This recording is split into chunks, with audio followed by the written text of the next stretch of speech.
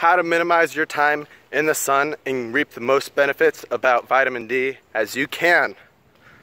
Alright, so here it goes.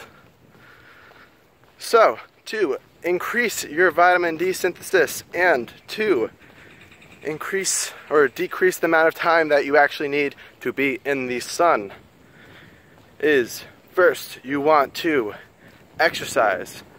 And I'm talking about any exercise that stimulates irisin, something like high intensity strength training, which I do, or high intensity interval training. So you want to do that. That kind of exercise primes the vitamin D receptor to be active, to make active vitamin D in your kidneys and in your liver. And right after that, you want to go into the sun.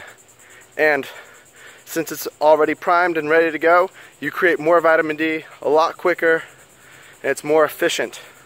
You could also do this high intensity strength training or high intensity interval training, HIIT, in the sun. And that kills two birds with one stone. So there you have it, a very fast way to do this. You want to do this around solar noon, so in the morning, and this will help regulate your hormones.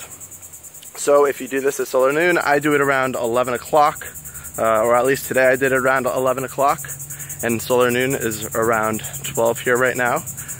And I can get a UV index of about 13 at around 1, but I don't need that much. So if I were to work out at 1 o'clock, I could get 10,000 IUs of active vitamin D within 15 to 20 minutes. So there you have it. Hope this helped you.